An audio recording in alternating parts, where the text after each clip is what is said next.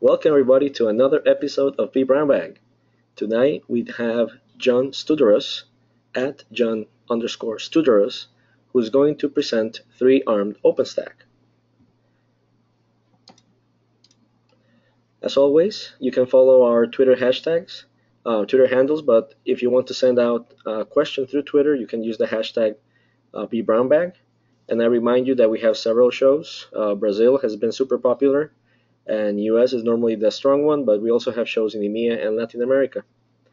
Again, John Studarus is with us today. I'll let him introduce himself, and this is Ariel Sanchez. You can also tweet at me directly, or just send me questions through the interface. I am going to switch presenter now to John, and I will get out of his way so he can present. Fabulous. Okay. You might want to turn your cell phone on mute there. Yeah, I know. As soon as okay. It always happens to me. Like the last week, as soon as I started recording, I got someone pinging me on Slack. Okay, so I am live on the slideshow. Can everyone see the slides okay? Yes, you're good. Okay, great. So tonight we're going to be talking about a project we put together, and when I say we, I mean myself, around ARM processor and its use in building out OpenStack clouds.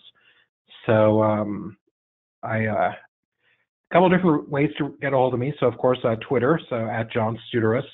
I'm a president of a cloud security consulting company, JHL Consulting. So I'm John at JHL Consulting. And then I'm also an OpenStack ambassador in the US and run a bunch of meetup groups across the US. So if you're in that capacity, my email address for that role, it's john@openstacksandiego.org. So real quick, what are we going to talk about tonight? We're going to talk about this project. It's OpenStack on ARM and really what ARM is all about, what the processor is all about. We're going to talk about the tools we use to build the cloud environments, notably Terraform. And we're going to get in depth on the Terraform configuration. We're going to talk about the installation options and some of the fixes that we had to do to the installer to get it to work on ARM. We're going to talk about the different hardware configurations of processors and server configurations we used in the different cloud configurations we built out. The type of testing we did, the methodology we used to test the various cloud configurations, and the results of those tests. Okay, so real quick about me. Like I said, JHL Consulting is my company. I do technical risk management, help companies look at cloud environments, identify risk, and identify potential security problems and operational problems. And then I also do special projects like this on different types of cloud environments. I've got a couple of GitHub projects, if you're interested. This entire project, in much more depth than I'm going to be able to go over tonight, is available on GitHub. So github.com/worksonarm, OpenStack works on ARM. And the works on ARM project within GitHub is all the different platforms and software projects that work on ARM. We're building out a whole set of them, and the OpenStack works on ARM is the first one. And then a couple of other ones that are OpenStack related. The second one, security service chains, is all about how to implement security chains within layer 2 of a software-defined network. The Magnum container is how to run a Magnum on top of bare metal, Magnum being the OpenStack container management. And then we've got another one, Cloud Storage Workshop, that actually I did in conjunction with Kyle from vBrownBag. It's a OpenStack presentation on the basics of cloud storage that you can run through yourself if you're a beginner and you're interested in learning more about cloud storage. And all of them, they're all basically designed so you can go clone the repo, run it all, and get yourself a running OpenStack environment and go to town trying it all out. Okay, so this project goal. So I was contacted through Packet. They were asked to, Packet is a bare metal hosting provider, to figure out if OpenStack can run on these ARM-based servers that they're getting in and making available through their service. So we wanted to know, is the default open source upstream OpenStack, can you run it on ARM? If you just take the code 100% open source before any vendor gets a hold of it and run it on top of ARM-based systems. So whether or not there are any showstoppers that prevent it from working. We want to take a look across all the various OpenStack services, from networking to compute to identity management. Next, we want to take a look at, does it make sense from a financial point of view to use ARM-based processors to run your cloud? Do you get the price to performance metric that's, does it make sense from a financial perspective? Are you getting adequate performance? And from a cost perspective, does it make sense? And then we want to take a look at if whether or not we can mix traditional x86, AMD 64 systems and ARM-based systems in the same cloud environment, and will the system run correctly? Is it smart enough to know what things should be run on the ARM system, what should be run on the AMD system, and see how well that works. And then most of all, make it all available online, so you can clone it, you can run it, you can spin up your own cloud environment, so that's what we made available. And then also the patches that were required, contribute them back into the open source community so that those fixes are made available to others. Okay, so real quick, for those of you that aren't familiar with ARM, what's it all about? It's a brand new processor architecture. Well, not really brand new. It's been around for a long time in the mobile phone and mobile devices and consumer devices. That's where it originally started out, as a low power processor. And then since then, it's migrated, it's grown, and now we see it in a lot of next generation servers, rack mountable servers used for commodity business applications. And the idea is that since it's a lower power consumption, it's lower cost, you have a lower cost of ownership of installing it in a data center. Lower power means less heat's generated, which means you can have higher density. So, space is a consideration of data center. And then lower power means less heat, which means less air conditioning. So maybe you can run it at, your air conditionings don't have to run as hard, or maybe you can even get away without having to have air conditioning if you use these processors.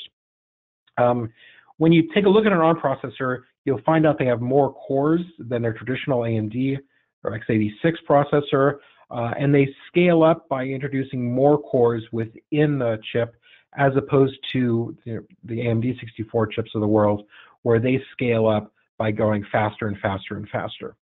And there are a bunch of different vendors of ARM processors. When we get through this a little bit later, we'll see a couple of them. Okay, so Cloudflare, I'm sure most people have heard of Cloudflare. They're a CDN, a content distribution network, that sits in front of web servers. They run a worldwide network, and they're used to accelerate websites by caching content across the internet, and also provide DDoS mitigation. So they have a huge network of their own custom software, their own systems that they run across data centers around the world. Their CEO, he tweeted here that he's excited about these new ARM-based systems. He's seeing better performance, better price to performance, and he's actually saying it makes more sense for him to go spend the upfront capital costs of buying the ARM processors, getting them installed, because he's seeing a faster payoff than sticking with his existing processors.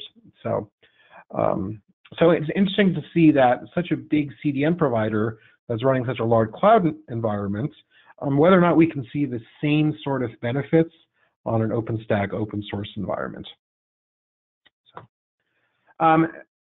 So we used a bare metal hosting provider. They were kind enough to provide all of the equipment for this, for us to run the testing. So Packet Host, for those who aren't familiar, they're a bare metal service provider, but they're slightly different in that they have an API that we can hit. We hit the API to provision the hardware, and literally within 5, 6, 7 minutes, you get a brand new physical machine, 100% dedicated to you. They have a bunch of different types and a bunch of different ARM systems and AMD 64, and you basically build by the hour for it.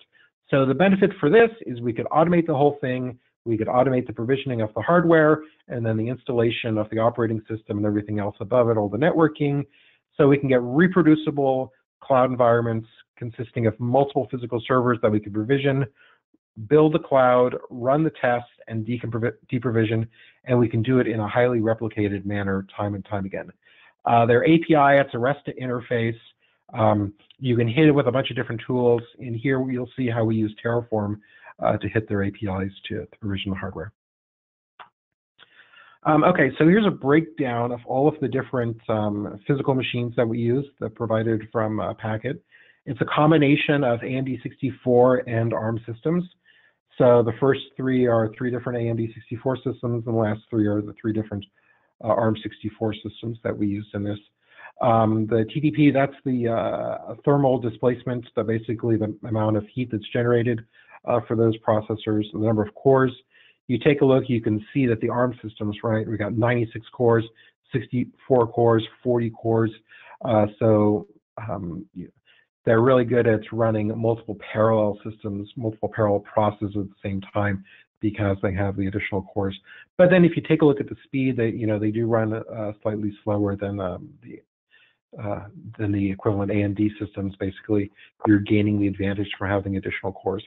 In terms of the disk drive on this, all of the systems have SSD drives, so pretty similar there. Pretty similar on the RAM when you take a look at the larger ones. RAM never really came into consideration of any of the testing that we're using here.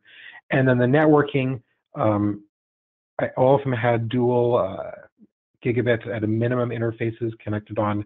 The real systems that we're using had dual 10 gigabit networks connected onto them. Okay, so how do we go about building the cloud? This is just really high level. The instructions on the GitHub have much more detailed instructions if you want to take a look at how it's done. But at a real high level, basically you clone the repo that's got all the Terraform configuration files in it. You edit the vars.tf, the Terraform configuration file, which basically details out the number of each bare metal physical server that you want, and then the function of it, basically the OpenStack function, whether it's a compute node or it's a controller node. You need to install Terraform on your system if you don't have it already. Terraform init will pull in all of the needed plugins, which are the providers, the glue code between Terraform and whatever provider you're using, in our case, Packet. You do need to pull in the API tokens from Packet, very similar to an AWS token to validate the provide credentials into it. You need to set up generate some SSH keys, which are then distributed out to the machines so you can log in. And then you execute Terraform. About 10-15 minutes, the cloud will be built, depending on the number of machines you have, 3, 4, 5. Since everything is done in parallel, it always takes about the same amount of time. And then finally, Terraform will give you the credentials and the URL and the SSH command to log into the cloud environment. Okay, so a little bit more about the Terraform installer that we're running. So like we said, you can go through, configure it out to be an arbitrary number of AMD and ARM servers.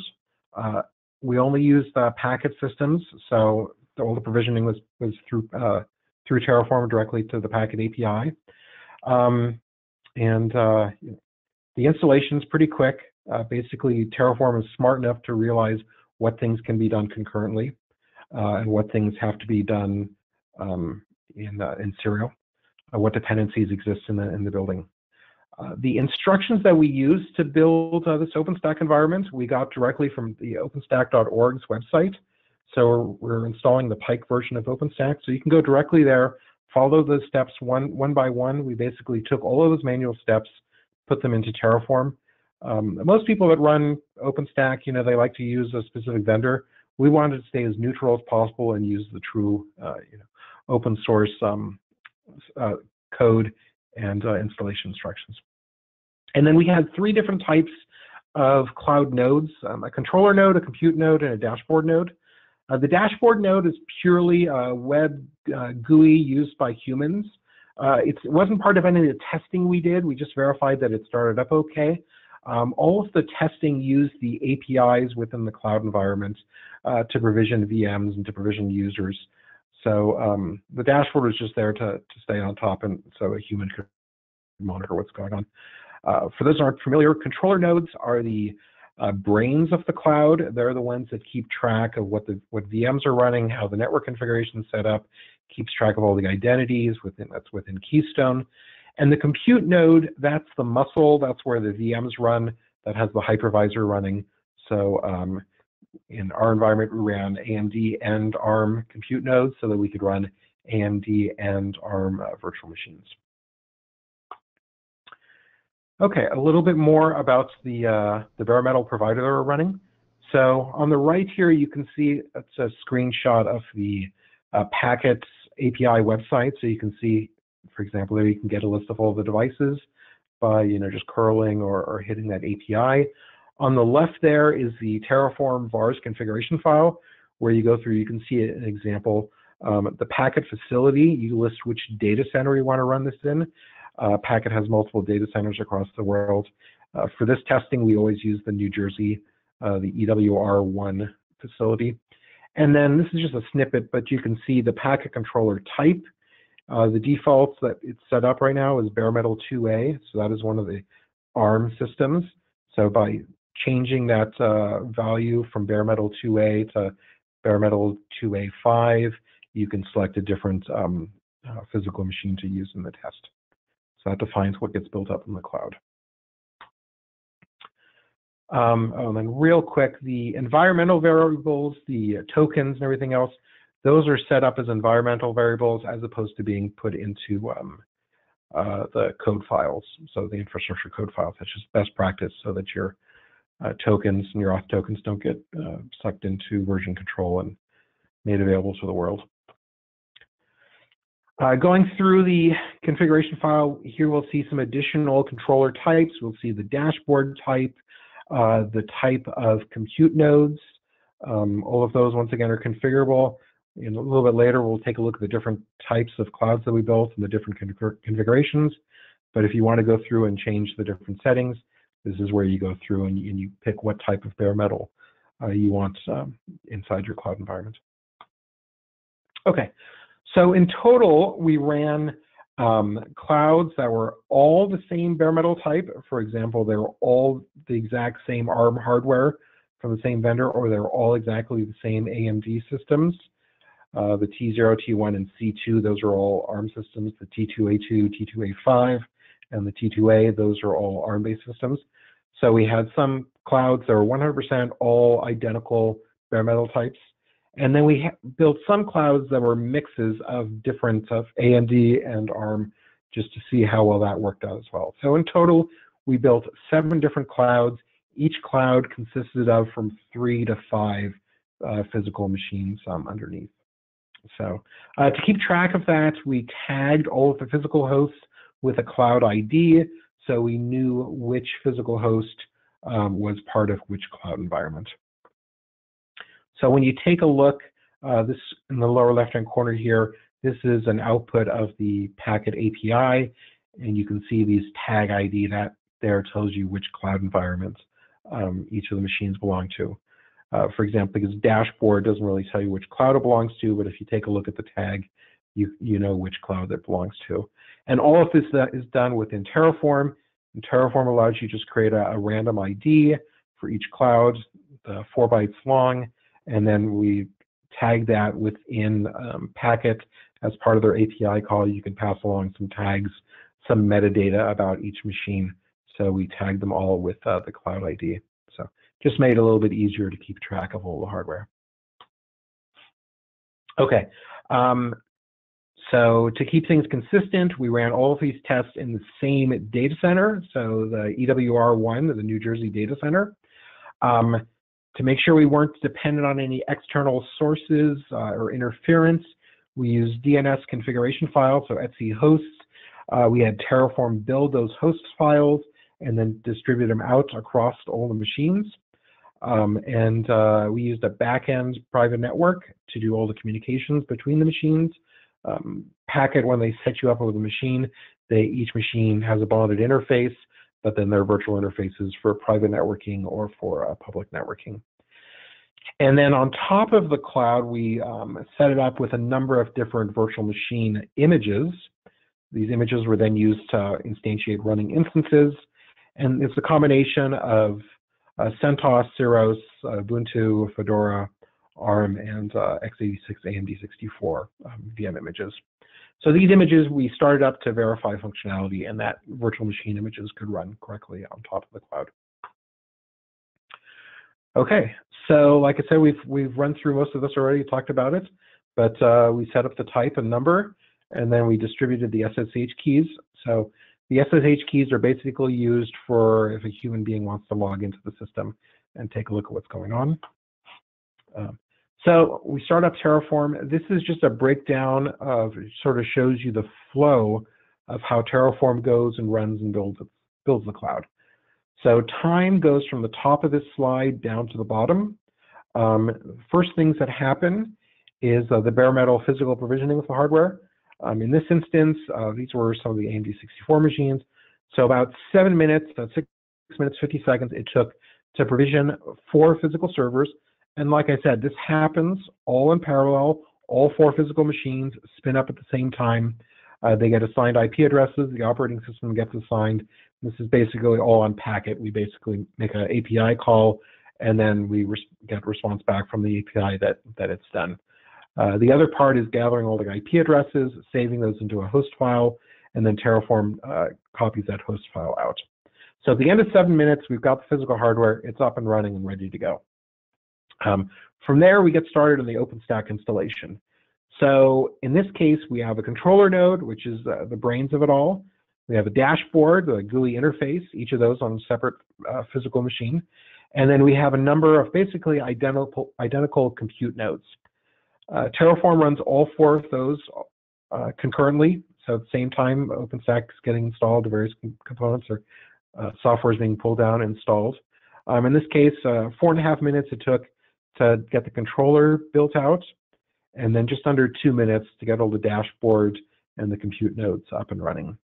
And once the controller node was built, then it goes and it pulls down all those VM images, and then also some additional software, a Nova console, that's to get access to the console port for the ARM system. Then once all of that is done, about 5.5 minutes, then Terraform gets started actually starting up the VMs and all of the software networking, software-defined networking on top of the cloud. So Terraform has hooks into OpenStack and can call all those APIs and provision all the virtual machines. And it's smart enough to know that the controller needs to be up, that all the images need to be up, all those dependencies are built into the Terraform configuration file. So it knows which dependencies need to be completed before it goes on. Here's a sample output. When Terraform finishes, you can see it gives you a list of all the IP addresses of the compute servers that's started up. It gives you the URL to log into the dashboard with the username and password, and then gives you the SSH command to SSH into the nodes, into the controller nodes, to run command lines there. So, and then you can run Terraform output to re-get this information. If there are multiple compute nodes, if there are multiple ARM systems or multiple compute x86 systems, it'll list out all of the IP addresses. In this case, we just had 1 ARM compute node and 1 x86 compute node. Okay, so that said, what changes did we have to make to the installer to get this to work? The stock installer, the instructions available are for obviously x86 systems. So what did we have to do to get the ARM system, to modify it to get to work on ARM? First thing we found out is that there are some hard-coded sections where it pulls in basically packages that are available for ARM, but the installer, the commands are written to pull down the x86, the AMD 64 binaries. So we had to add in some code where we basically go through to detect what processor we're running on, whether we're running an ARM or x86, and then pull down the correct ARM64 packages. So we saw this in etcd. One interesting thing about etcd is ARM64 is an unsupported experimental architecture. So in the etcd configuration, you do have to go through and set a flag that you acknowledge that you're running unsupported or a experimental version of the software. So the AMD systems require some additional firmware, and then additional parameters for the hypervisor. So we go through and we enable those. So here you can see them, the 1, 2, 3, basically the libvirt, setting up KVM and enabling host pass-through mode. ARM64 virtual machines don't have serial console support. They require an alternate way of connecting in that Nova console command. So we have to install that Nova console software, and then we have to disable VNC on those compute servers so it doesn't run instead. The connections are made through Nova console. So a couple of extra software and configuration. And then last but not least, obviously we have to install the ARM64 VMs, or sorry, images. So we download those from the internet. They're available CentOS, 7, Ceros, Ubuntu, Fedora. Most of the major distributions are all building ARM64 virtual machine images, so they're out there and available. So this is just the walkthrough of the OpenStack commands required to create a virtual machine image that's used to start up instances. You do have to define the hardware firmware type so that it knows to use the extra firmware to start up the VM. Okay, so those are the patches that we had to make. So now we go into the functional testing and find out, well, does this really work? So we want to know, do individual x86 and ARM64 VMs start up? Do all of the various OpenStack services run on top of ARM64? Basically, can we run the controller and dashboard nodes on ARM64 systems? And then can we talk across between x86 and ARM64 VMs running on different compute nodes? So this is an output of just a standard OpenStack command just to show all of the services running. And here we can see the Nova Compute. So that's the responsible for running all the virtual machines and hypervisors. So we can see it's running on an x86 and an ARM system. So we know we can run the services correctly, and we're able to run them, run all these services. ARM services ran just as well as the x86 services for all of the OpenStack services that we tested. Let's take a look at what the hypervisor shows us.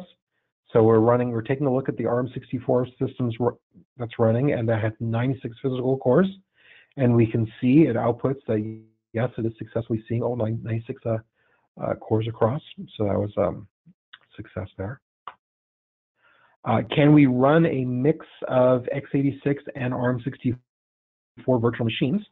So obviously the ARM64 virtual machines would run on an ARM compute node, different physical server, and the x86 would run on a AMD 64 physical server. So we got, in this case, 2 virtual machines running on each of 2 different physical nodes for 4 virtual machines total, and they communicate just fine across the physical network and across the virtual networking to each other. So no problems there. So performance testing. So now we know from a functional standpoint, everything works. So we used a tool called Rally. It's a common OpenStack tool. It comes with a bunch of stock tests that you can run. And it basically hits the APIs within OpenStack to do a bunch of different tests. In this case, we ran an account management task to add and delete users within the OpenStack cloud. It hits the Keystone API. And then we also did a more typical starting up and shutting down virtual machines. So all of these tests, we ran 10 concurrent tests at once, repeated 1,000 times. We wanted to see 0 errors, and it must pass Rally's defined service level. So Rally defines, like 3 seconds, how quickly it should take to run the various tests. Okay, and we took a look at the 95th percentile as a typical output. So Rally input is put in as a JSON file. So here you see it. Oops. You see an example of a test. And we go through run Rally. The output, you can convert it into HTML. So here you see a sample output. It gives us a minimum time, median time, 95th percentile. And it tells us whether it passed the SLA, and it tells us whether or not there are any failures. So that said, here are all the different cloud types that we started across, and we ran things across. So the account management, that's that Keystone task of adding and deleting users.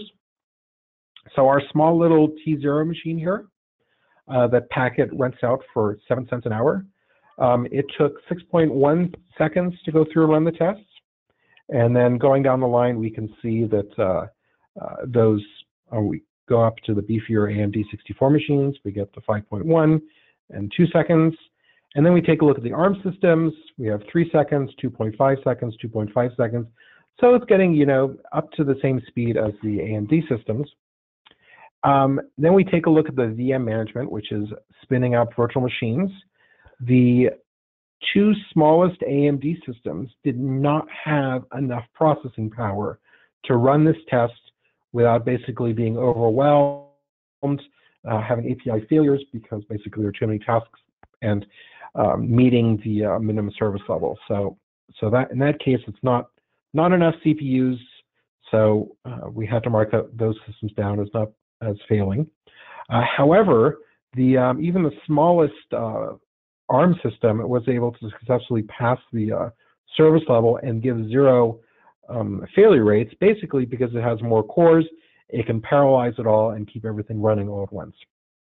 So we take a look at the speed. Obviously, for the smallest one, we had 80 seconds, pretty slow, but then we definitely sped up on the 2 more recent ARM systems.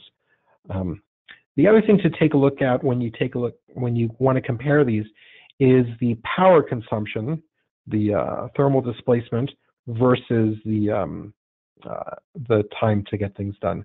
So in this case, we're taking a look at the AMD system with 155 watts versus this Qualcomm at 110 watts. So considerably less power, which is going to equate to, costing less to run, using less air conditioning, and everything else like that.